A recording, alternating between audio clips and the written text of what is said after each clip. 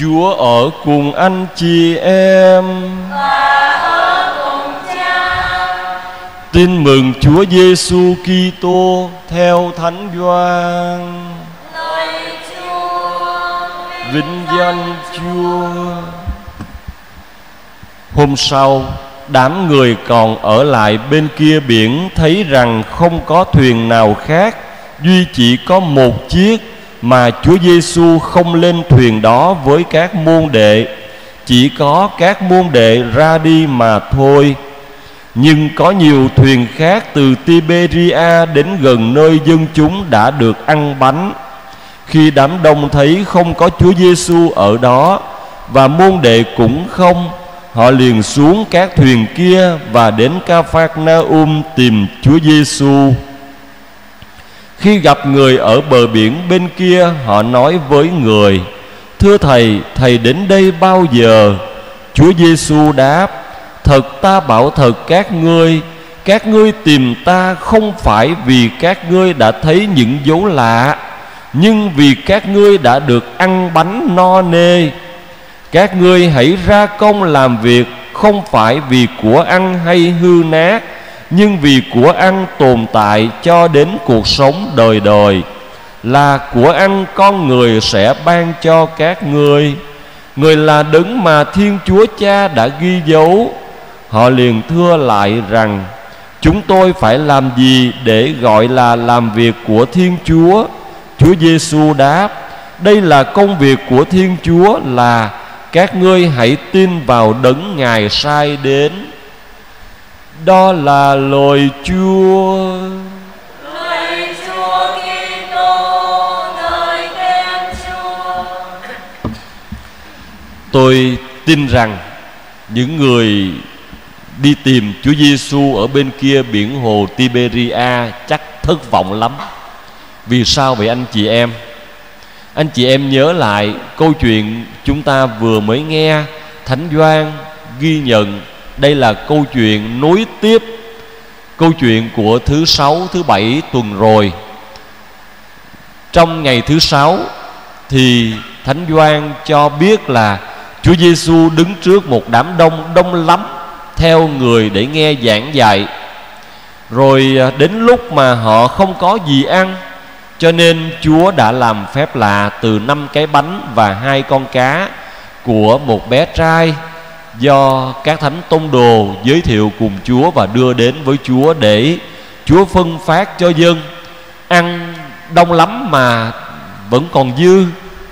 Và lúc bấy giờ dân chúng đã ngưỡng mộ Chúa lắm rồi.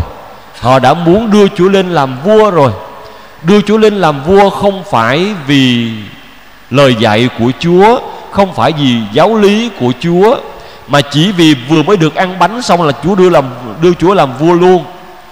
Đưa Chúa lên làm vua với ý đồ lợi dụng. Từ nay về sau đỡ phải vất vả, đỡ phải lao động, đỡ phải mồ hôi nước mắt vân vân. Cứ tới bữa ông này ông cho mình ăn, cứ phán một lời mấy cái bánh thành ra một đống bánh, mấy con cá thành ra một lố cá, thì đúng là sướng thật.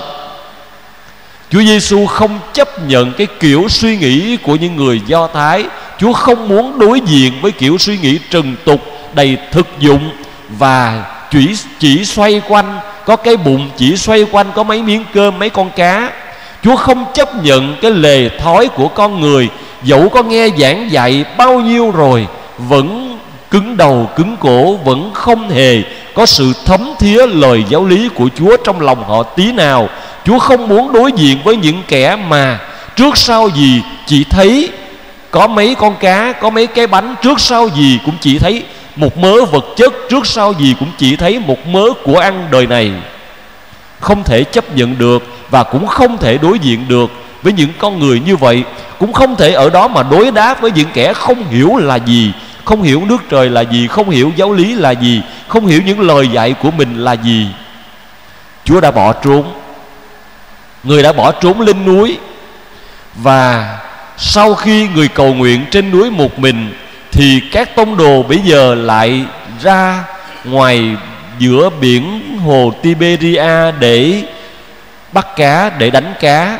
Thì nửa đêm, đúng hơn là chạng vạng, trong lúc tăm tối của đêm, giữa lúc mà Các tông đồ phải đối diện với sóng biển dữ dội, có lẽ lúc đó là biển động. Thì Chúa lại đi trên mặt biển. Ngày thứ Bảy vừa qua chúng ta đã nghe câu chuyện Chúa Giêsu đi trên mặt biển đến với các tông đồ, và họ thấy bóng người đi trên mặt biển trong lúc trời đêm tối, đồng thời giữa lúc sóng gió gào thét khủng khiếp. Thì họ lại cho rằng ma. Nhưng Chúa Giêsu trấn an: thầy đây, đừng sợ. Thế rồi họ lại gặp lại Chúa Giêsu, nhưng rồi Chúa Giêsu lại bảo các thánh tông đồ đi cho thuyền đi ra. Và lại một lần nữa Chúa tránh gặp dân chúng.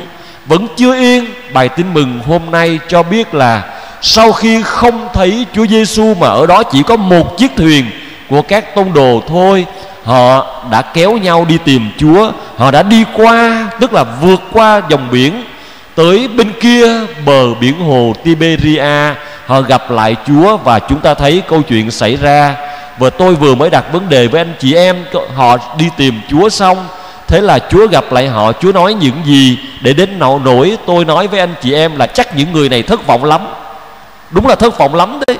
Bởi vì họ đến tìm Chúa, họ gặp Chúa, họ đưa ra những lời nói nhẹ nhàng ngọt ngào lắm: thưa thầy, thầy đến đây bao giờ? Nhưng Chúa quất cho họ mấy câu: ta bảo các ngươi tìm ta không phải vì dấu lạ, không phải vì lòng tin, không phải vì sự ở đó các ngươi thờ phượng Chúa, không phải ở đó các ngươi thờ phượng Đấng mà có thể ban cho các ngươi những điều kỳ diệu và ân ban ở trong cuộc đời này, ân huệ của người cho các ngươi trong cuộc đời này. Các ngươi tìm ta đơn giản chỉ vì các ngươi được ăn no nê. Ta bảo thật các ngươi, hãy ra công làm việc. Hãy ra công làm việc, không phải chỉ vì của ăn hay hư nát này, không phải chỉ vì của ăn vào bụng rồi đi ra đường khác mà nó trở thành hơ thối này. Nhưng hãy làm việc để mang tới cho mình sự sống tồn tại mãi mãi. Đó mới là công việc làm tốt nhất. Vậy cho nên thưa anh chị em, lời này của Chúa Giêsu giúp cho chúng ta một suy nghĩ. Tôi và anh chị em làm việc trong cuộc đời này sẽ là những công việc thường ngày, sẽ là những công việc trong bổn phận, sẽ là những công việc mà ở đó chúng ta có thể kiếm tiền, chúng ta có thể nuôi thân xác. Nhưng không dừng lại ở chỗ chỉ có nuôi thân xác, không dừng lại ở chỗ chỉ có mấy đồng để xây nhà xây cửa, để mua xe mua đất. Nhưng chúng ta làm việc, Chúa bảo rằng với những công việc này lại mang một chiều kích thánh thiêng đưa chúng ta đi về trời. Chúa nói như thế đâu chỉ là nói với những người ngày xưa đi tìm Chúa, mà đó cũng là những lời Chúa đang dạy chúng ta. Anh chị em hãy tìm kiếm nước trời trong mọi ngày sống ở trần thế này. Anh chị em hãy thánh hóa công ăn việc làm của mình trong mọi ngày sống, với những lao nhọc từ sáng sớm cho đến chiều tối. Anh chị em hãy làm việc với tinh thần thờ phượng Chúa. Anh chị em có biết không, Thánh nữ Teresa hài đồng Giêsu, Ngài nên thánh bởi cái gì? Ngài nên thánh trong thân phận của một người nhỏ mọn, hèn kém. Hằng ngày chỉ là công việc của một đan sĩ trong 4 bức tường của nhà dòng, thêu thùa khâu vá, giúp đỡ những nữ tu già và lo lắng chăm sóc cho những người bên cạnh, nhưng với tất cả lòng yêu thương, với tất cả lòng mến Chúa nằm trong đó. Cho nên đây cũng là một trong những cách mà chúng ta có thể thánh hóa ngày sống của mình, thánh hóa công việc của mình. Chẳng hạn buổi sáng thức dậy, vừa mới ngồi dậy ở trên giường, tôi đã làm dấu thánh giá, lạy Chúa, con xin dâng ngày mới cho Chúa. Ngày mới của con chắc chắn với những công việc, với những lo toan. Những công việc, những lo toan đó là gì? Đó là thực tế trần thế, nhưng con lại dâng lên Chúa để xin Chúa thánh hóa nó, xin Chúa mang con về với tình yêu của Chúa. Anh chị em có từng làm như thế không?